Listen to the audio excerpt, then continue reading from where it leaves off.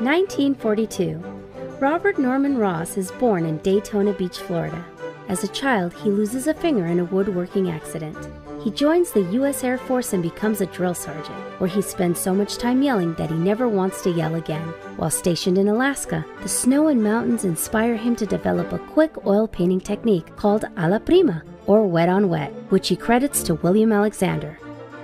The first episode of The Joy of Painting airs, showcasing Bob's calm demeanor, I'm Bob Ross, furry creatures, and happy catchphrases. a happy little evergreen tree. Bob becomes known for his signature hair, which he doesn't like.